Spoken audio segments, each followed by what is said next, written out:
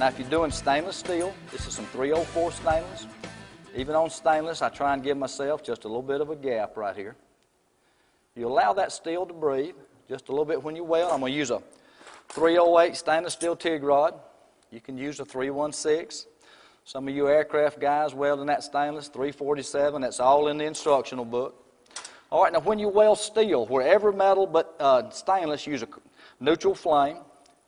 Stainless, a carburizing flame. All that means is that you're using a little bit more acetylene, so you run that flame out about 2 to 3 times longer than that little inner cone.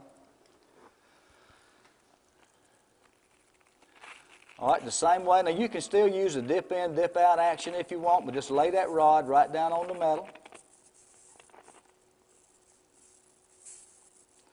All right, now I'm still using that little inner cone to weld with right here.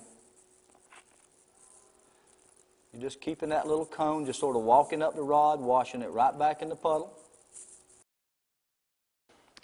All right, now stainless, because of the carburizing flame, will be just a little dark.